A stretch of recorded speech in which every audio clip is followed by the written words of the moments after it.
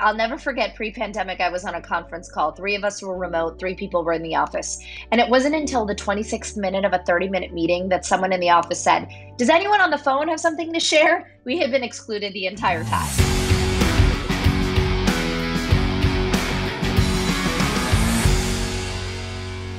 What's up, everybody, and welcome to the show today. We drop great content each and every week, and we want to make sure that you guys get notified. And in order to do that, you're going to have to smash that subscribe button and hit that notification bell. And if you've gotten a lot of value out of this, make sure you give us a like and share our videos with your friends. In fact, I recently saw a study that shows that we tend to hold our breath when we're reading email. Like, think about that. We're holding our breath when we are reading email. Actually, this is why I wrote an entire chapter in my new book, Digital Body Language, called "Why Are You So Stressed?" where I decoded the four most anxiety-provoking signals in digital body language. The first one is brief messages, where it says, "We need to talk, ... If you get that from a friend, it might be fun, like gossip. If you get it from your boss, you may feel you're about to get fired. Another one is passive-aggressive messages, or seemingly passive-aggressive. We've all received phrases like, "per my last conversation with you," or bumping this to the top of your inbox. And we don't know whether someone's just being like really obnoxious or is using a phrase that they learned in business school.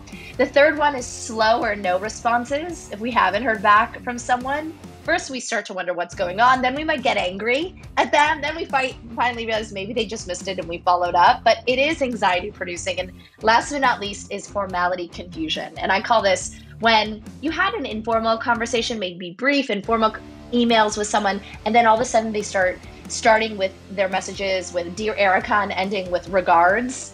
You start to wonder what's going on. Or you used to be able to text them to schedule to call them out of the blue, and now they're like, "Work with my assistant to get on my calendar."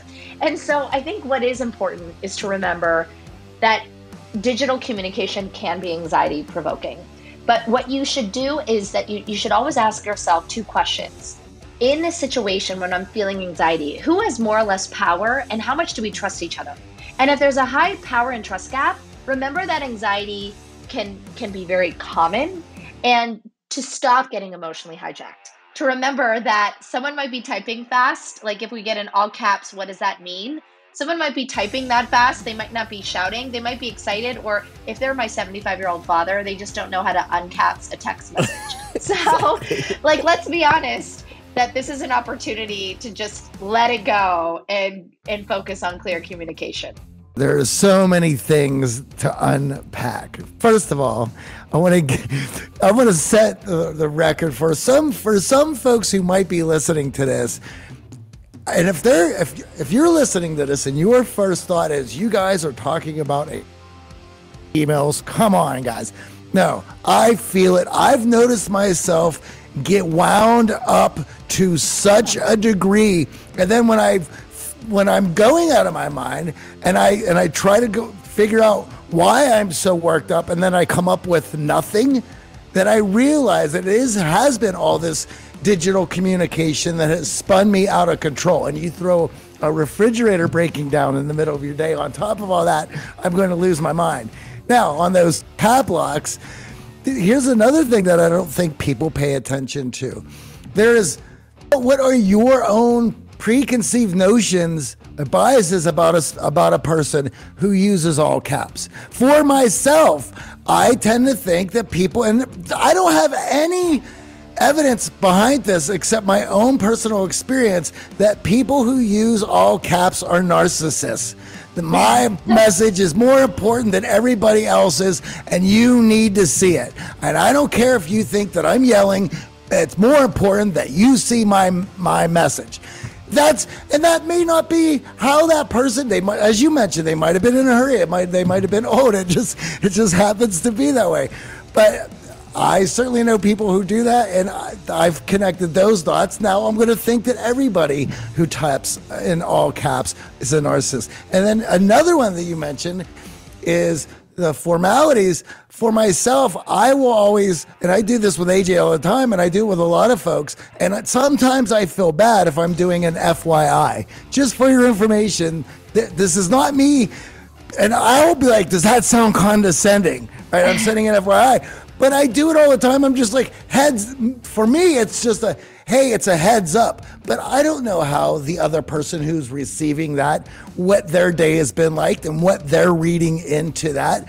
And we have talked about this in our programs in depth, that it doesn't matter how you feel or what you think your presentation is saying to other people. They are going to read it from their own experiences and their own emotions and perceptions. And that's what to be careful of, and why you need to make the best presentation to what you know is a good presentation, and then you can let go of how they're going to receive it. That's right, Johnny. In fact, in my research on digital body language, I found that punctuation, like all caps, exclamation points, can even be read or interpreted differently, not just by the person, but even by gender, generation, and culture.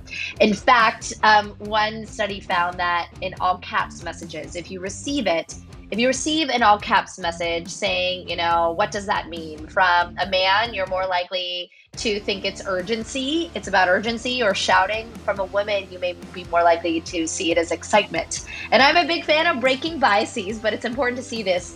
In fact, another study showed that a younger person that uses emojis with a senior person would be more likely to be seen as more immature. But if the senior person starts to use the emojis first and then the younger person mirrors them, it's more appropriate.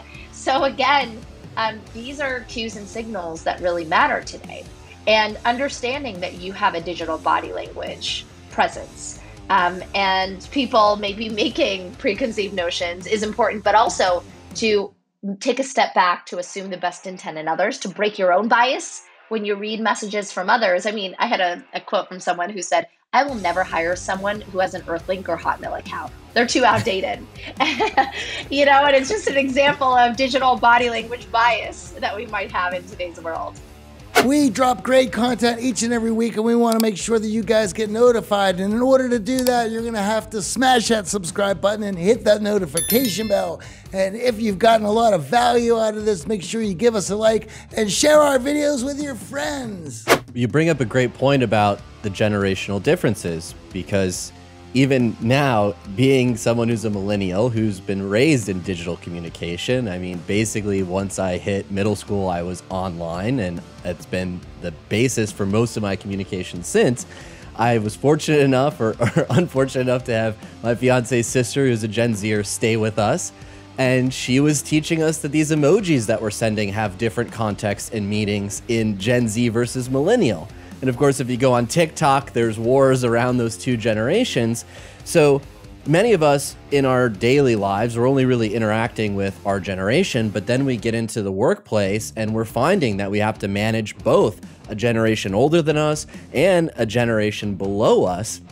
And that can be really jarring to figure out, what is that norm? Do I send the emoji to my boss?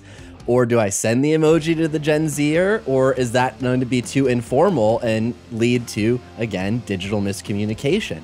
So I feel like so many people need to read your book, and so many companies need to really realize that this is such an important part of setting the culture and the tone, and to alleviate our anxiety that we're bringing into work around communication and miscommunication.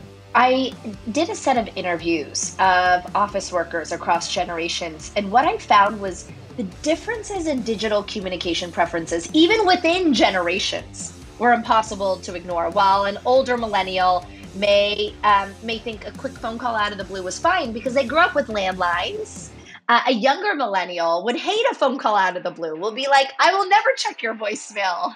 And so not only is this generational, even there's micro generations with experiences related to this. What I did find is generally there are those that are fully on digital natives, body language natives, and those that are what I'll call the digital body language adapters, those that feel like immigrants to a digital world. They can't wait to go back to face-to-face, that love that quick phone call out of the blue, or will send that long message. My father sends me texts that start with "Dear Erica" and end with "Love, Dad." And it's so long, like a handwritten note, but I haven't taught him that a text is not the same as a letter. And then a digital native who will be totally scared of a phone call out of the blue, or really prefer text or IM. And I think what is important, regardless of age, is to actually have conversations with your colleagues? Are you a native? Are you an adapter? Are you what I call a chameleon, which is someone in the middle? And don't worry, there's a quiz in the book where you can assess yourself and assess your team and have conversations about these differences so that you're not just creating a lot of anxiety, but you're focusing on what will best serve the task at hand as well in terms of the workplace, especially. I think another miscommunication that many in our audience resonate with, and I know a lot of our clients who are introverts and sometimes lacking in confidence feel, is reading into the silence. So in a group chat, it's very easy for an introvert to feel overwhelmed, maybe not sure if they want to interject or how to interject. And of course, for the rest of the group, they can read that silence as disinterest, completely upset with the group, and all the other things that silence leads to. And it's important to communicate those norms both ways, to understand the other person and what they're expecting in communication. And if you feel that maybe your emotions are getting the best of you, to check in separately outside of that group Slack, that group chat with that person, to make sure that you're not reading into something and assuming negative things about your peers, your coworkers, and people that we need good communication with. I work with a leader in financial services, and she runs a global team. She's in New York City, but she has a team member in London, in Sydney, Australia, and in Buenos Aires, Argentina.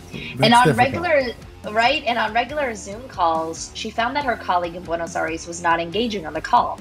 First, she started to think maybe he's multitasking. Then she thought maybe he's just not interested. And then finally, she realized maybe I should stop assuming and just ask. She sent him an IM during the meeting, and he said, I'm having such a hard time translating 3 different English accents when English is not my native language. An American, a British, and an Australian accent at the exact same time while they're all talking fast. And what she realized is she had to check her bias around this and how hard this can be for different people. They started using Zoom's closed captioning. They used the chat much more. I know other leaders who actually now create a pause in their meetings and they say, I want everyone to share their thoughts in chat over the next 3 minutes. Then I'm going to call on people that have different perspectives. And it really avoids that bias of just extroverts who are going to jump in and introverts who don't have time to share. We actually tend to think better in writing first before speaking. And this can actually be a practice to make hybrid or live meetings even more thoughtful in the future because of the power of chat tools that we've learned over the last 16 months. I love that. And I feel many of us are now sitting in Zoom rooms where it is overwhelming when there's so many competing voices. And you not only have the extroverts, but you also have the gunners who want to prove themselves, who don't have that time or space that they would have had at the water cooler or they would have had in the office to get the face time that they feel they need to get ahead and get promoted. And lost in the shuffle is great ideas. And you talk about this in the book, that we can't access the creativity. We fall into this group think where just the loudest voice on Zoom becomes the norm and no one else gets to chime in. And that leads to bad decision making, bad outcomes in business, and a lot of regret and hurt feelings on team members who feel unheard and disconnected. That's right. I mean, I believe that we have to reactivate what I call virtual or hybrid water cooler moments. I'll never forget pre-pandemic, I was on a conference call. 3 of us were remote, 3 people were in the office. And it wasn't until the 26th minute of a 30-minute meeting that someone in the office said, does anyone on the phone have something to share? We had been excluded the entire time.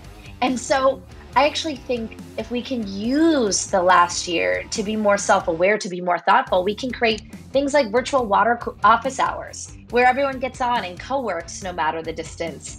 Maybe simple, even lunch breaks where we're inclusive of those that are remote versus often being biased to who is around us in the office. And these things are going to make our businesses better because we're going to capitalize on the collective expertise of everyone, not just who's in front of us.